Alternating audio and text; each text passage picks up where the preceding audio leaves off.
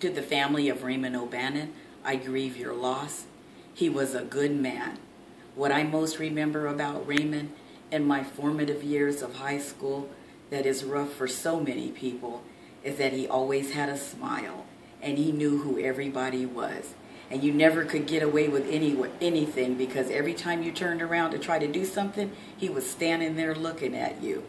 And know this, Raymond is an icon, a trailblazer for all school security guards. He set a tradition and a standard that many men and women only aspire to follow. To the family, to his children, remember that your father will always be remembered.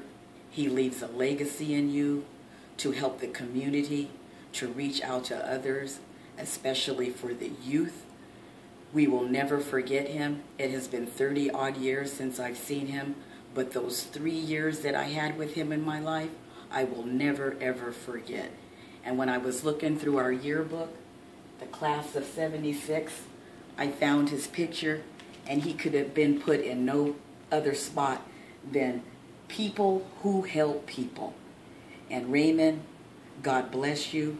See ya on the other side.